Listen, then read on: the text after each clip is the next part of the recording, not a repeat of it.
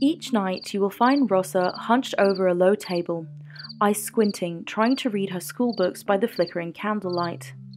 This is what so many rural areas in Mindanao and the Philippines consider normal, where electricity comes infrequently or not at all.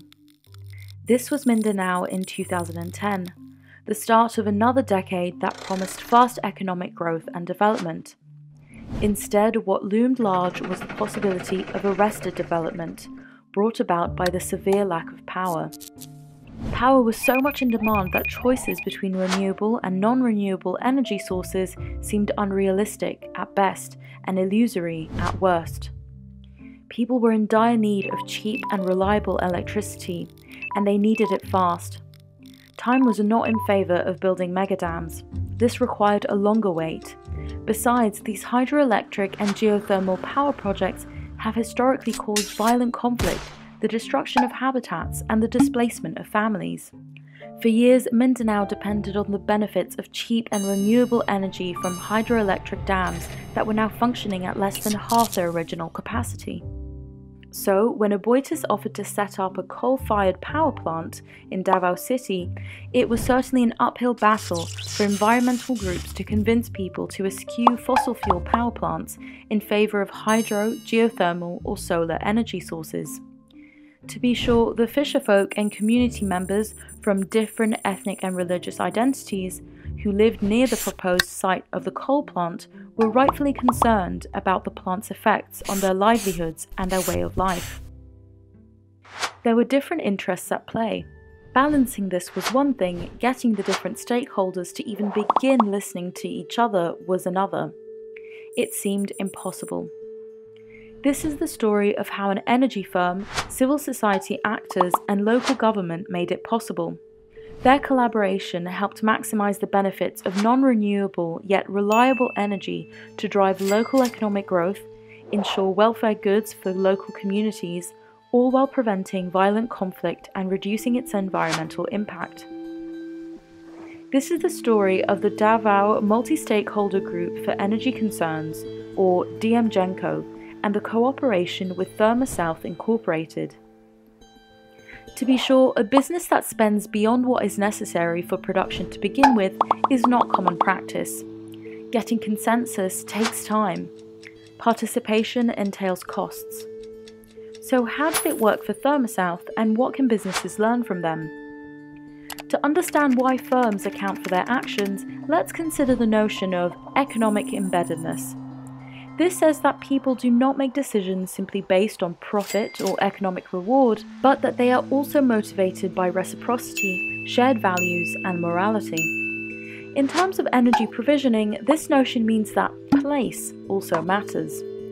The social contract between company and society is crucial. The trust and confidence the company built with communities is of value.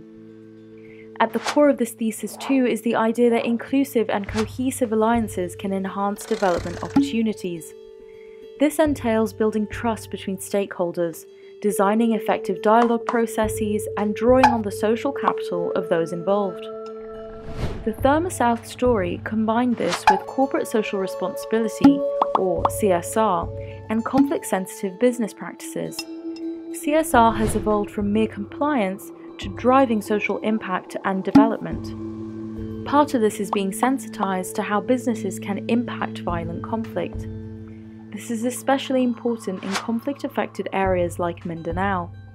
The actions of companies can aggravate conflict and cause further instability. Businesses must go beyond do no harm and contribute positively to peace and development.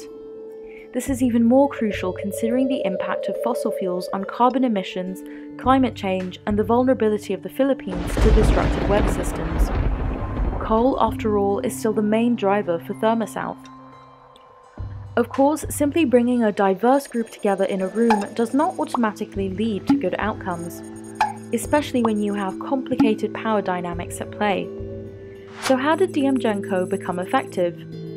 Its members included business representatives, community members, village officials, activists, academics, and non-governmental organizations. All came in their individual capacity, offering their insight and input without representing specific groups. Group members were able to voice and solve problems, which built trust, relationship satisfaction, and loyalty. The dialogue process held the company accountable. Likewise, the presence of champions at various levels within the Aboitiz company was central. They spoke on behalf of the stakeholders outside the firm. They were the first to take the view that security is not about plant security, but the security of the community. Without them, there would have been no momentum behind institutional change. The facilitation of International Alert Philippines was key as the bridge between business and civil society actors. An established track record in conflict-sensitive development was essential to DM Genco's success, and the belief in the practice of working with the included to meet the needs of the excluded. It was this distinctive perspective that brought the diverse backgrounds and inclinations of the DM Genco members together.